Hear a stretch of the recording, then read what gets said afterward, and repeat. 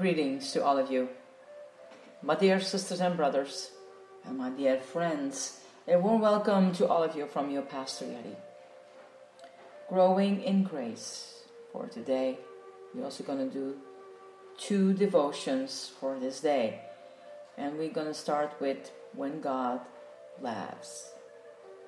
The one enthroned in heaven laughs. The Lord scoffs at them. Psalm 2, verse 4. On any given day, you can turn on the news and see the world is in a mess. Psalm 2 begins with nations conspiring and the people plotting in vain. The kings are taking a stand and the rulers have another submit. Sound familiar? I do think so.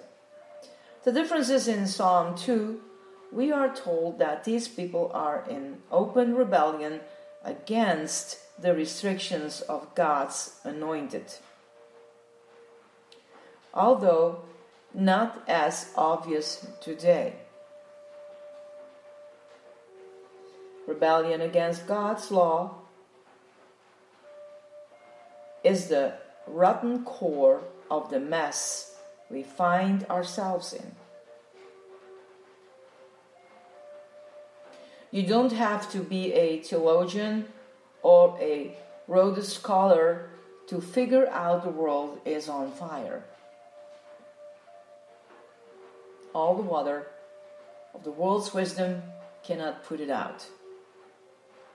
Fallen humanity has taken every step to distance itself from God. Right? What is God's reaction when wicked nations plot to overthrow His anointed?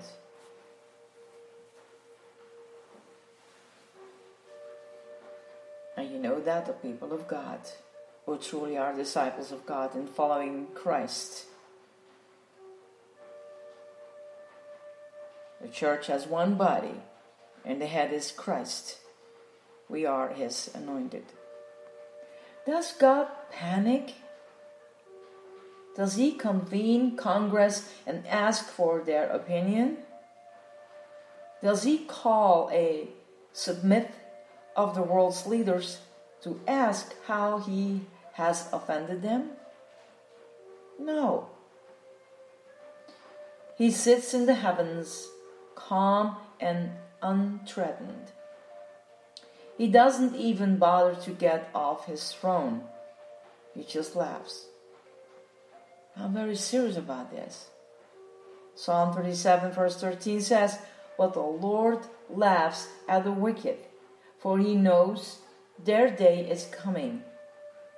And Psalm 59 says, verse 8, declares, "But you laugh at them, Lord. You scoff at all those nations." Do we have start laughing about the whole things that we see around this globe? No, of course not. But this is a spiritual understanding how God is dealing with all this. And I hope that you are very aware what kind of mess we are in.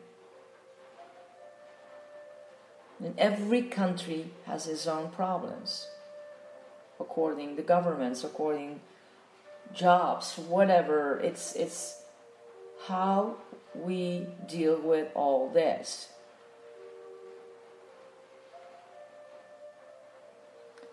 His laughter is not cruel or heartless.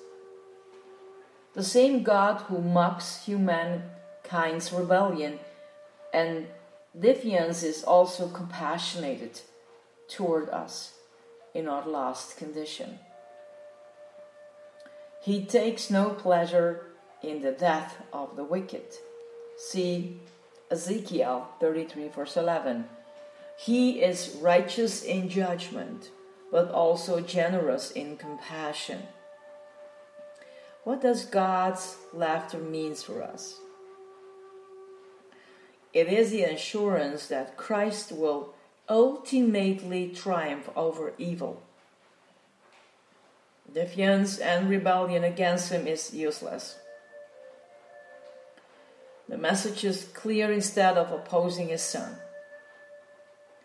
We should embrace and submit to him. David gives practical wisdom at the close of this psalm. It is not just for the leaders of the world, but for all humankind. Blessed are all who take refuge in him. Psalm 2, verse 12. Pray with me. Father, I choose not to focus on the darkness around me, but the light of your love within me. Keep my feet from stumbling and my heart from fear. Amen.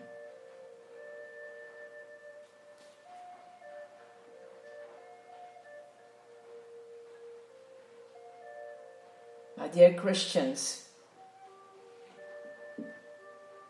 God is really serious about your life. And as you heard,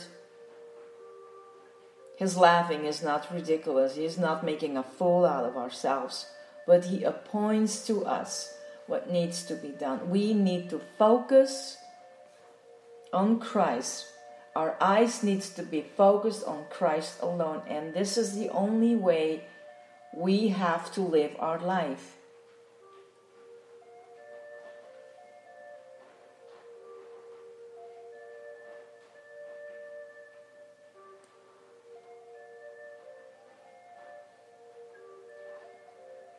If you pray for your church, for certain kind of situations, if you pray for the world, do you really are serious? Because God names you very serious.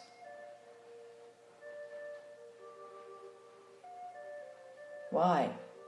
Because he loves you. Why did you think that he gave his only son?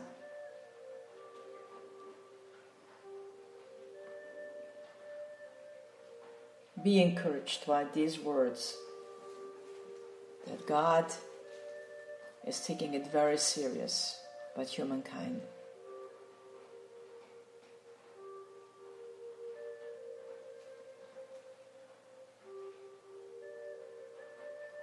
So every prayer you pray, be serious about it. Just not babbling. I am not judgmental. I just want to encourage you how important it is to pray, to give feed to your prayers, to do something for this globe. Because really, this world, as it was maybe in the beginning where we're not even born, there was always something going on. But now we are here in the 20th century.